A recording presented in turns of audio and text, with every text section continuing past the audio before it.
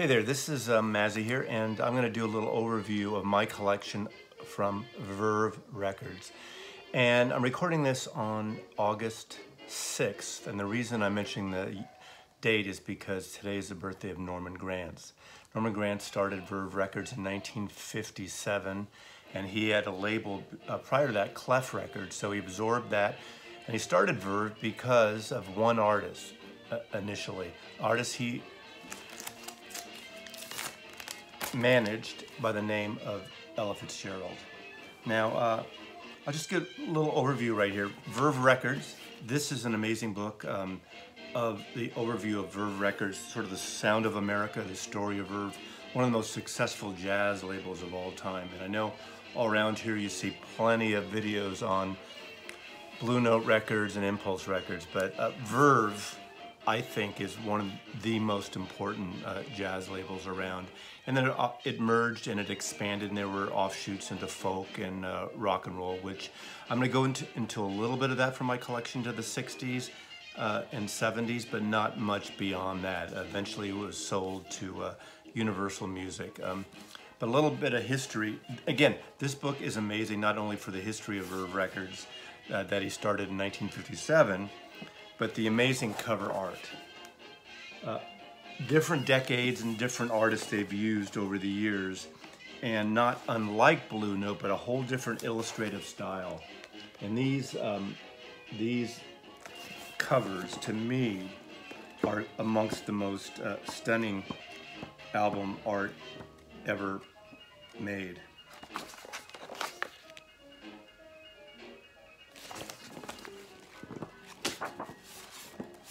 And the roster of artists they've had, and I'll just cover on it. No way I'm going to be able to go on everything, but just to give you an idea, Louis Armstrong, Ella Fitzgerald, Charlie Parker, Jimmy Smith, Oscar Peterson, Wes Montgomery, Billie Holiday, Ben Webster, Colin Hopkins, Nina Simone, later Dinah Krall, Stan Getz, Duke Ellington, on and on and on, Charlie Bird, George Benson, Herbie Hancock, Art Tatum, Sonny Stitt, Herb Ellis, Anita O'Day, Herbie Mann, when he used to wear shirts. But amazing book, and I highly recommend this book because it also gets into all the artists that recorded on Verve during pretty much their jazz heyday for the most part. I mean, I'd say Duke Ellington, Charlie Parker, Louis Armstrong are amongst the most important artists in jazz history ever. I should be wearing a Verve t-shirt today, but I don't have one, so I think that needs to be next on my list. But anyway, highly recommended. So Norman Granz, just a little overview. He started Verve, he had it until about 1961-62, and then Frank Sinatra wanted to start his own label and kind of buy a label, and so he was negotiating with Norman Granz to take over Verve and have it his label. And apparently they were about to sign the deal, but Norman Granz wanted to stay on as the head producer there, and Sinatra didn't want that. So the deal was nixed, and Sinatra ended up starting Reprise Records, and he got Mo Austin to run that label, who would later be the chairman of Warner Brothers, and then Warner Electric Atlantic. An amazing record man, Mo Austin, but that's another tale for another day. And I think in 61, 62, Norman Granz sold Verve to MGM Records, and then it was taken over. The main producer was Creed Taylor. You might know the name Creed Taylor. Have you heard of CTI Records? Well, he ran Verve through 1967, and Creed Taylor made it a little more commercial label, and I'll show you some of those records as well here. He left in 1967 and started CTI Records, and that's a whole other musical record history. But anyway, I'll show part of my collection, Ella in Hollywood. Now, I didn't pull out every record I have on Verve. Just want to give you an overview because it goes on way too long. This one is a gorgeous record. This is Like Somebody in Love, Verve Records. Wonderful, amazing cover photograph here. I love this record. Beautiful, gorgeous. Now, probably one of the best of the studio records from Verve, in my opinion, is Clap Hands, Here Comes Charlie. This amazing record by Ella Fitzgerald. Ella Fitzgerald is probably my favorite jazz singer of all time. We can get into a little bit of Billie Holiday, which is more of a bluesy singer with jazz overtones, and she was on Verve as well for a time, but this is a highly recommended album. And this, I bet, this is a mono version I have, so here we go. Verve into the 70s did a whole different thing. Obviously, it was owned by different parent companies, and they did a series of these black and white covers. Later years of these artists, but still amazing records. This is Ella and Duke at the Côte d'Azur. There's a great complete CD box set that I have that I'm not showing today, but this is a wonderful record on Verve. Again, this was issued in the 70s, and this is recorded, I think, in the early 70s, let's see, or late 60s. Well, anyway, and it's produced by Norman Granz, so he really stayed on and worked with the label for many, many years, even though he wasn't the owner of it. Now, two special reissues that I got over the last few years, and I have a couple of originals, which I'm not showing right now, but I love that Ella Fitzgerald did the songbooks, and the songbooks are basically the American Standard songs by Cole Porter. Well, here's the Cole Porter song. This is a box set of several records. These were all individually issued originally.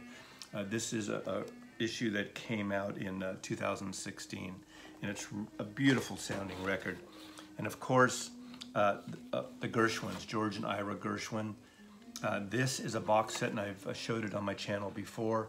The original album covers looked like this. Look at these amazing paintings by Bernard Buffett.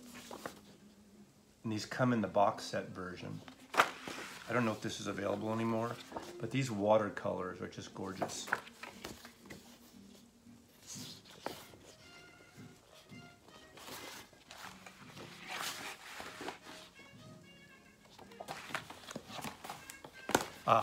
This is one of the originals. This is an original I have.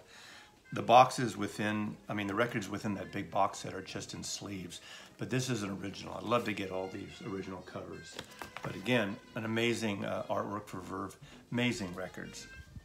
Ella Fitzgerald sings George and Ira Gershwin, amongst my favorite records. Don't be scared off by jazz vocals, especially someone like Ella Fitzgerald, who crosses over in the pop realm too, but amazing records. Upside down. Either way. One of the most important artists too, and I'm only pulling one right here because I love this record cover, is another interpreter of the Cole Porter songbook, and that's the great piano player Oscar Peterson. I will show a little stack towards the end of CDs, not complete, but some box sets I have on Verve. But a gorgeous record. There's a lot of Oscar Peterson solo, there's with combo, and there's with orchestra. And these are really beautiful records. This is a Japanese reissue from the 80s, I believe.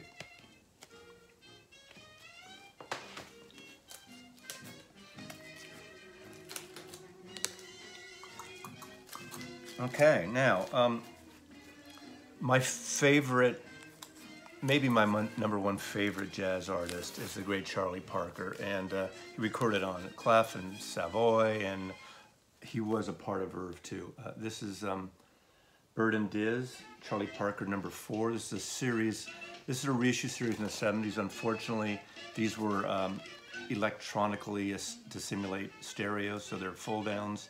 Well, actually, they're fold ups. They're fake stereo.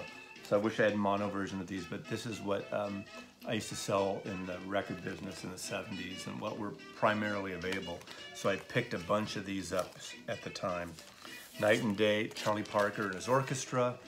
Don't shy away from the orchestra. The big orchestral things are really wonderful too, depending on your mood. A lot of people just want the really kind of tight combo stuff. Everyone's all over the blue notes, as I said, and the impulse stuff. But this stuff's gorgeous. in the background, if you can hear this, actually I'm playing so oldies stuff from this Verve box set by Louis Armstrong. It's the ultimate collection on Verve. And volume 4, this is a nice one too. This is Bird on Verve. This is a French issue, I believe. Yeah, this is a French issue, and this is a 70s, or late 60s, early 70s issue.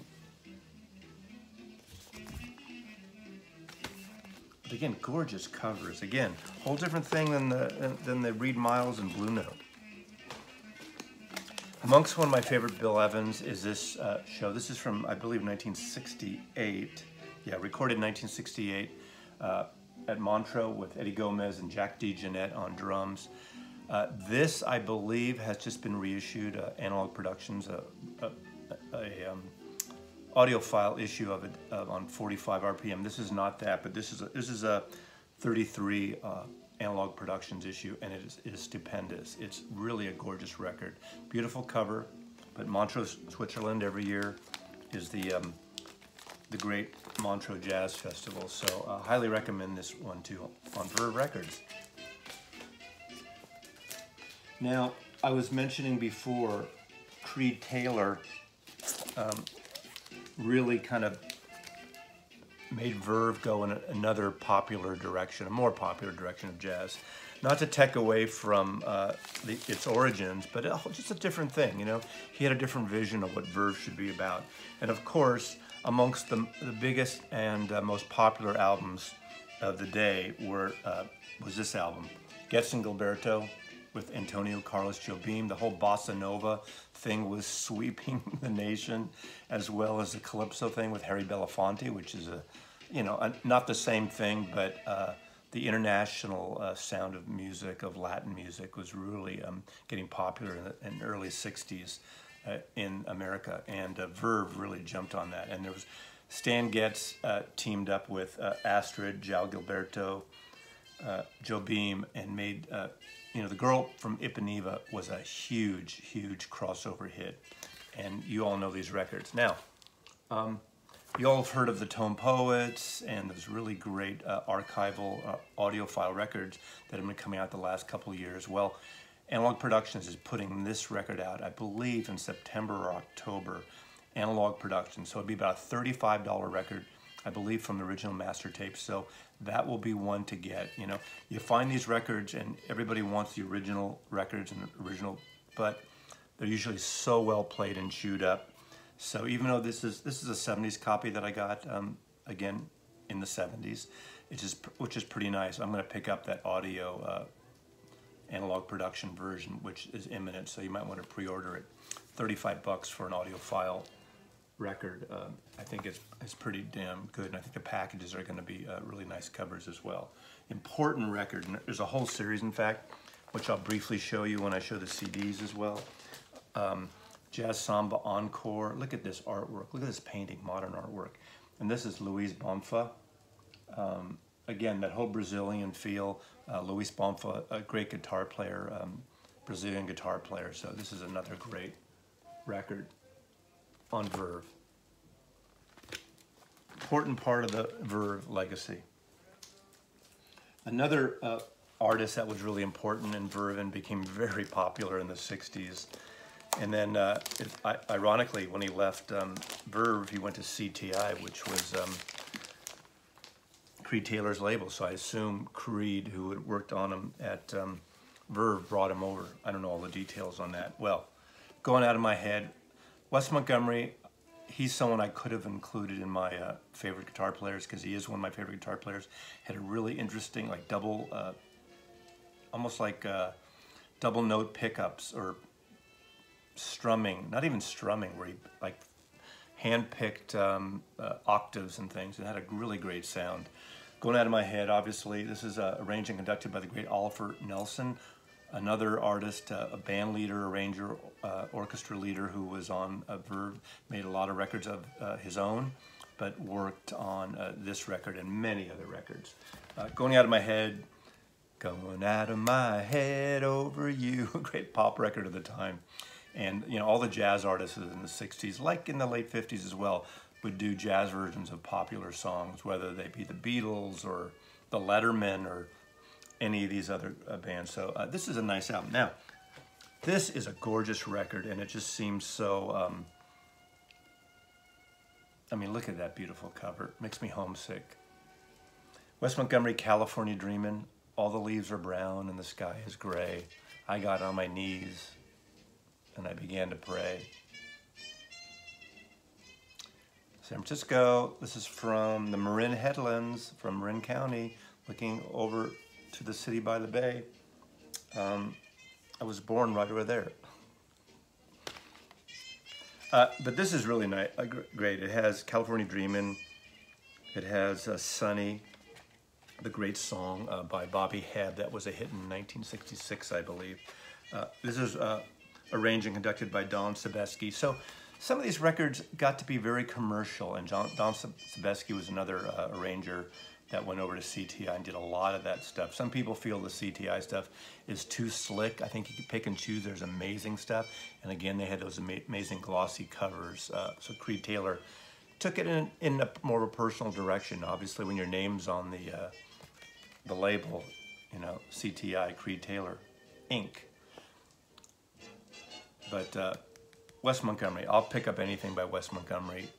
Schmaltzy, as some of them are, but just earlier stuff's really gorgeous. But this is a beautiful one. He also did a great, on CTI, with A Day in the Life, literally a month after, I think, the Beatles put it out, Sgt. Pepper, within a month or two.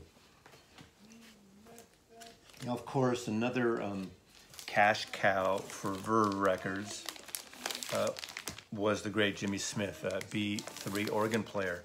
You know, you either like the organ or you don't like it. I'm a huge fan. You know, it sounds like a great cocktail lounge music. But here's just a few that I have. I have a ton on compact discs and collections. The Unpredictable Jimmy Smith, again, arranged by Oliver Nelson.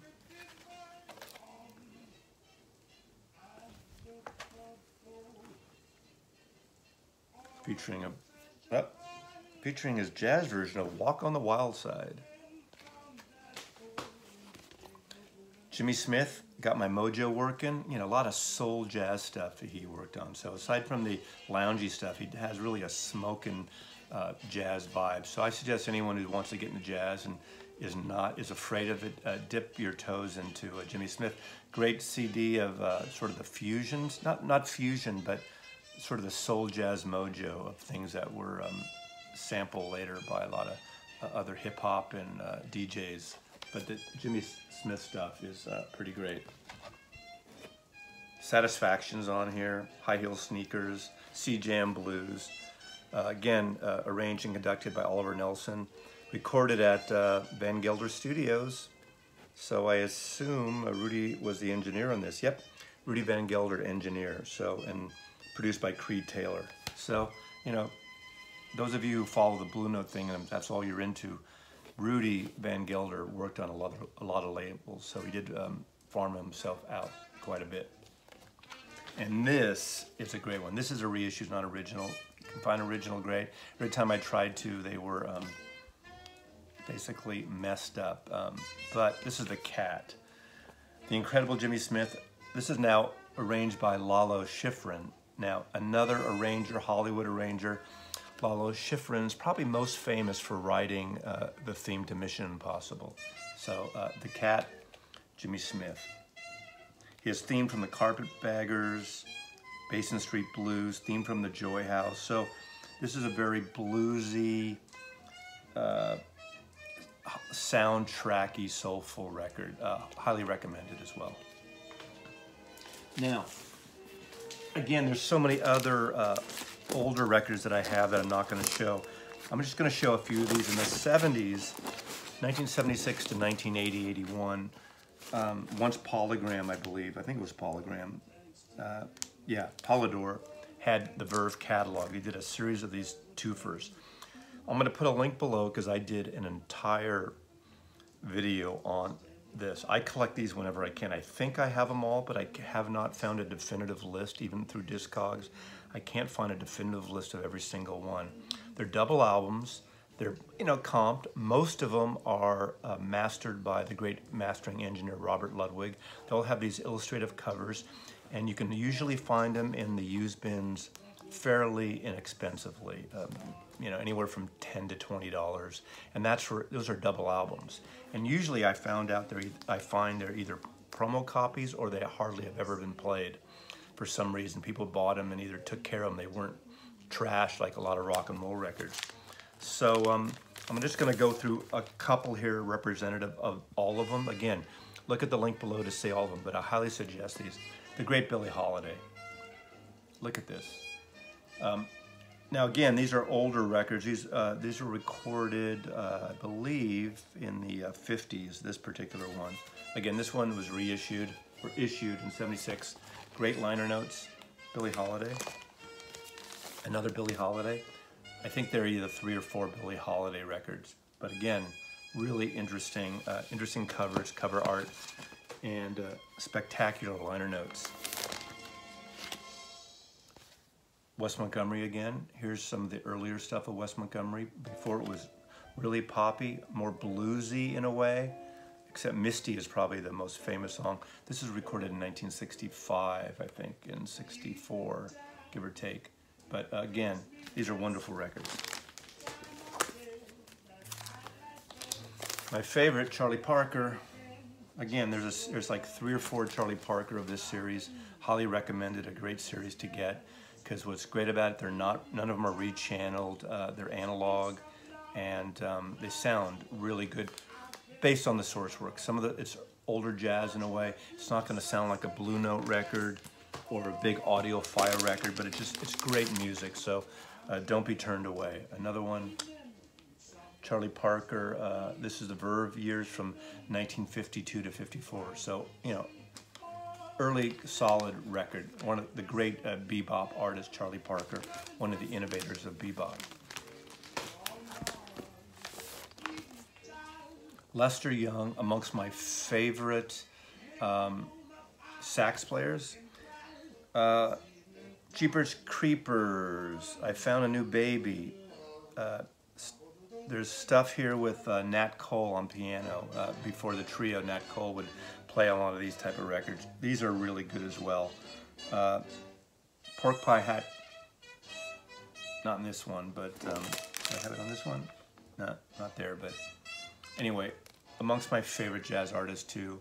I mean, these are I'm gonna say that a lot, Lester Young and Ben Webster. Ben Webster has this great throaty reed sound of the sax, and I just love his sound. So these are the vinyl issues I have. I'll save the CDs to last, but before I go, Verve was not just a jazz label, but as I said, once Norman Granz was kind of out of the picture somewhat, and Creed Taylor took over and made it more popular. They started a wing originally called Verve Forecast. Actually, it was Verve Folkways to begin with, but then changed to Verve Forecast. And they had the Blues Project and Tim Hardin and Dave Van Ronk. Probably one of their biggest records in the mid-60s, 65, 66, is Janis Ian, Society's Child on Verve. An important record for so many reasons. Great record, great writer, great kind of, it's folk, but it's got a little more than that, little folk pop. But this is a lovely, lovely record. And again, based on the subject matter and the artist and where she was coming from, it's an essential record, Verve Forecast. Another one important of the folk artists was Richie Havens. I think most of us in my generation really got into Richie Havens because of his performance close to the beginning of Woodstock. Freedom, freedom, freedom. An amazing artist. This is a reissue, it's not original, mixed bag. Highly recommended if you like folk a little bit. Sometimes it gets into the Indian stuff, raga-ish a little bit. But High Flying Bird was very famous for him. San Francisco Bay Blues is a version of Just Like a Woman and Eleanor Rigby on here. Highly recommended. I love Richie Havens, and I hardly ever see him on these videos, but again, Verve Records. Now, Verve did dip into rock and roll, and when you think about it, looking back on it, it's really interesting and innovative. And I don't know if it was Creed Taylor or who was the, oh, this would have been after Creed Taylor left in '67. So about '67, and I didn't research this, who was the A&R main guy at Verve, if there was one, and who was making these decisions? Because he made a decision, these two in particular, I'm only gonna show two artists, but show several records by them. Think about this. These records were not big sellers, but they're amongst the most innovative, original, and influential groups ever in rock and roll. And of course, the very first one is the Velvet Underground with a cover. This is a 70s copy, cover by Andy Warhol, 70s copy I got in about '73, I think. And I never peeled it off, and it's in pristine shape. I don't really have to say much about the Velvet Underground and Nico, but an important album, and on Verve Records. So that's an interesting story. I need to research that, and someone I'm sure will put that in the comments more about that, but important. And then just because, I'll show another one of their albums. This is Velvet Underground with After Hours, Beginning to See the Light, Jesus, Candy Says. I mean, I have all their records, so I could have shown them, but I didn't want to belabor the point. You get the idea. But the other artist, I could just see, I'm really, would like to see the pitch meeting, but I love when artists really jump into something really unique. And I would say this artist, the Mothers of Invention, absolutely free, Verve Records, Frank Zappa.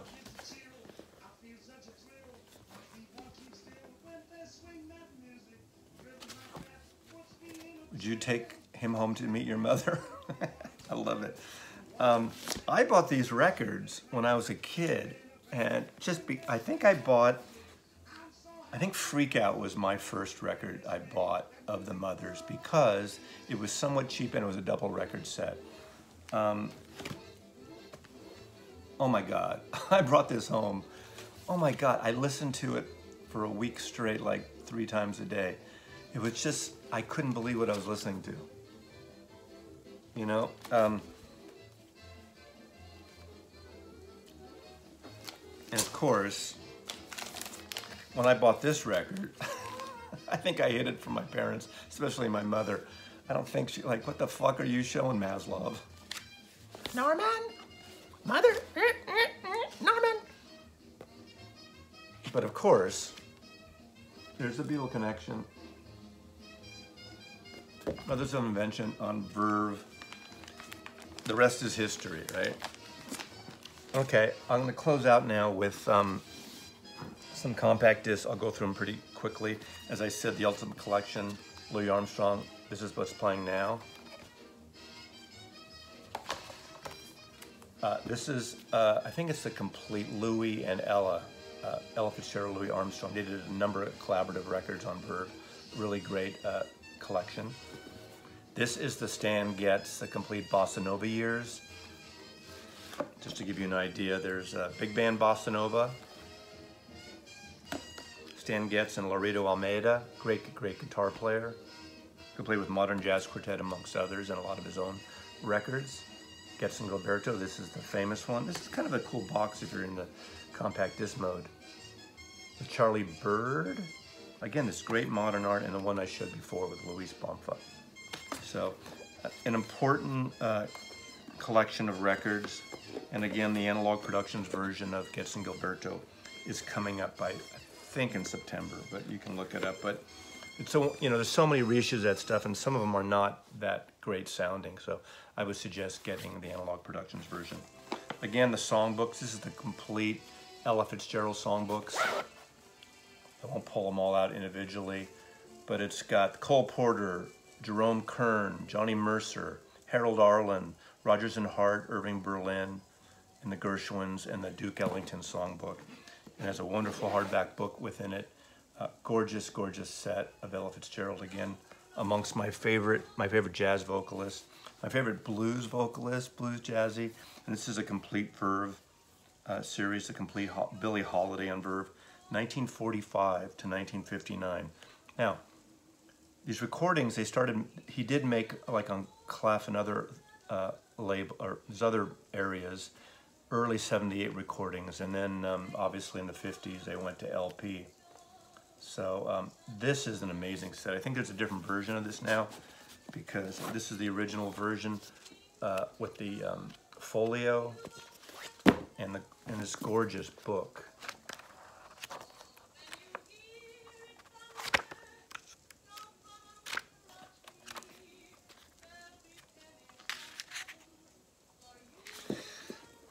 Billie Holiday, some of the most beautiful music ever recorded by a vocalist. Bud Powell, great piano player. This is a beautiful folio as well. Again, in the 90s, early 2000s, the CD era was really rich with these beautiful box sets and folios. And I mean, look at that.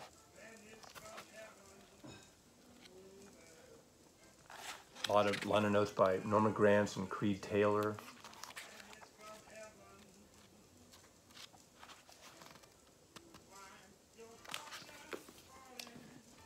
And then, Pork Pie, Goodbye Pork Pie Hat, Lester Young. Gorgeous sounding player, the complete Lester Young studio sessions on Verve. So a lot of times the studio sessions will have every take of an artist, of a take, which not everyone's into. Anybody who wears hats like this guy is on my side, always.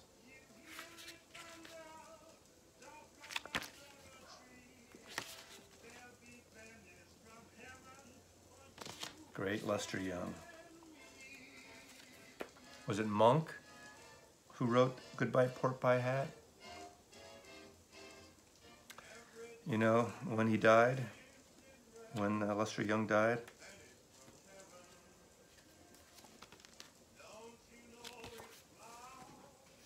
Anyway, and then ending up, two great things. This is the Verve story. This is a nice overview of the Verve record from 44 to 94. This really goes into even the later period, which I'm not talking about. It has Clef Records on here and Verve.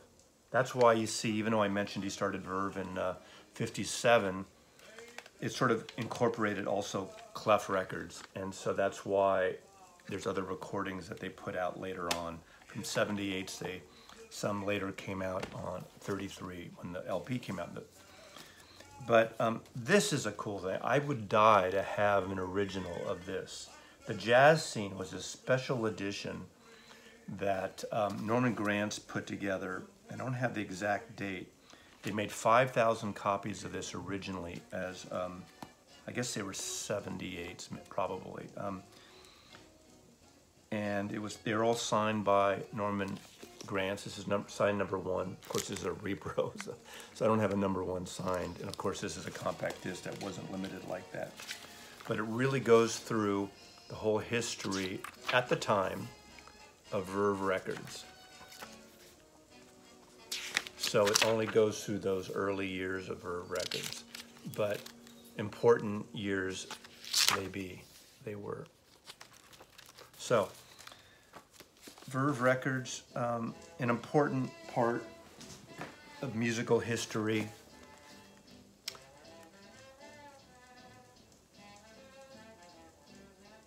Amazing book, amazing music. Happy birthday, Norman Granz. And check out this stuff, it's wonderful. Leave any comments. Do you have a favorite Verve artist? Please subscribe. You don't have to click that bell because I don't want to wake you up at 3 in the morning. But subscribe and then you'll see me. And unless you want to get that notification that I made a new video, which will probably wake you up 3 times a day. Take care. Mazzy loves you.